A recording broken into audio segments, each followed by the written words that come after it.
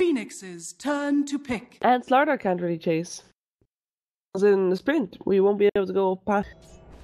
Big surprise. Not really. Earthshaker sitting only on 5 last hits. Hello? That's the dead Bane by the looks of things, or no? Or no? Glimpse? Does he have the vision? Does he have no range? But he's still dead. Nicely done by Net. Nicely done by taking over. Slardar, sprint forward. Gets a crush off, goes for Net here. Is there an Iron Shell? Yes, there is. Can he get away? He gets a Fisher in the space and he will end up going down. Ohaiyo. Yes.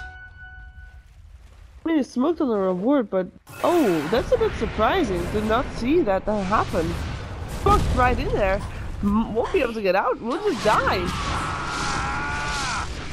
They were obviously not paying attention to that ward. In the meantime, Mushi gets a Sonic Wave in the face and not safe just yet as MP with a double damage rune just finishes him off. In the meantime, double damage rune sitting on bot lane, nobody picks it up. MP is on his way there though. Ooh. I decide to bring forward if he sees the mid one is in danger of dying. In the meantime, Darkseer goes back on the top lane. Still no Omni Slash used, but they could get. I will not. MP, double damage in his pocket. Wants to take down the Invoker.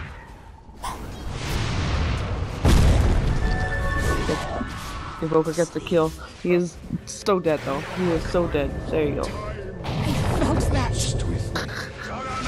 So is Queen of Pain. Fisher just in case glimpse back. QO will go down as well. Jumps forward but will indeed jump into Mushi's. Moving from the side. Waiting for the right time. This might be the right time. Sunstrike there as well as an Echo Slam. Okay. I think he died, guys. 10 minutes into the game, as he has been hanging around mid a lot. Now, being an under level as Bane doesn't matter that much, but you do want to get some form of levels there. As he gets glimpsed back into the kinetic field, he will be going down here again. By the looks of it, there you go.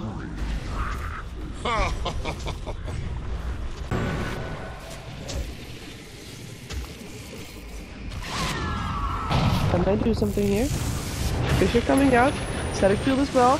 Forev tries to TP up with his glimpse straight away. We'll end up going down to the hands of Ohaiyo. And he cannot TP out this time. Gets crushed, gets amplified damage, gets a stun up still. But in comes the PA jumping forward. And it's actually Slardar.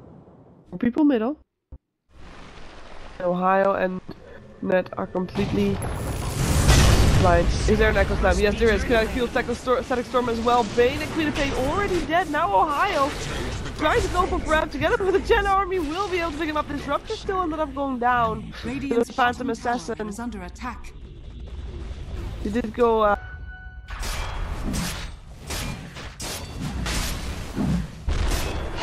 Roshan has fallen to the dire.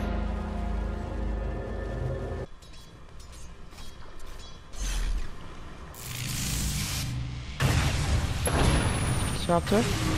Team Forev. Trying to back off, but I don't think he can. I mean, look at the control that Fnatic has over the jungle. Look at the vision.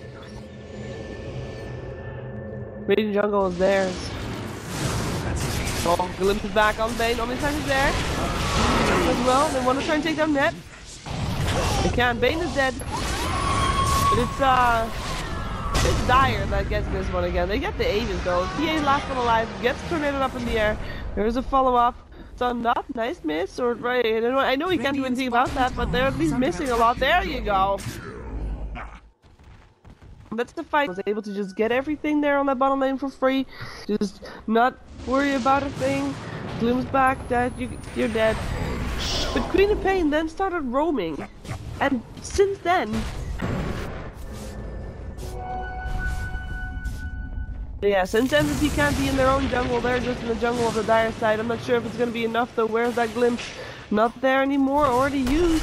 The Queen of Pain actually coming back, and Net, he has to feel it once again. He is the one going down once again, maybe this time. Omni Slash gets interrupted to do. Radiant structures are fortified. We're already teleporting out. We'll go back to the bot lane, look for a kill maybe on the Juggernaut who's sticking around.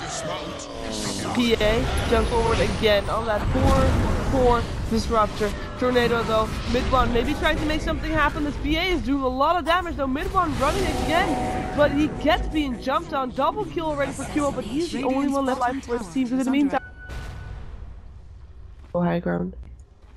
Oh, coming into the jungle once more. Fnatic. I mean, they have that ward there. That's 2 kills. Hello, Ohio.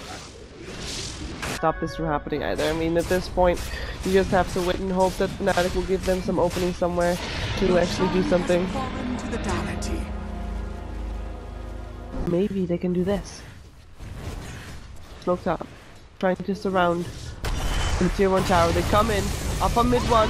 He lives for the moment. Will use himself up in the air, dodges the sonic wave, but that will still end up going down. Oh, wait, no. Yes, will still end up dropping. So does Chris. He gets a ghost step drop, but I'm sure picking up. He's trying to teleport out, and he will. The Omnicide is there. QO in a lot of trouble there. Will die, and maybe this is the chance to turn it around.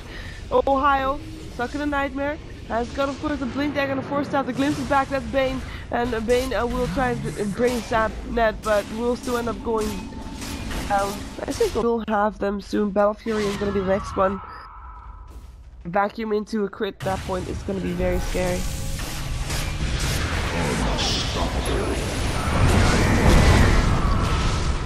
KB turned on.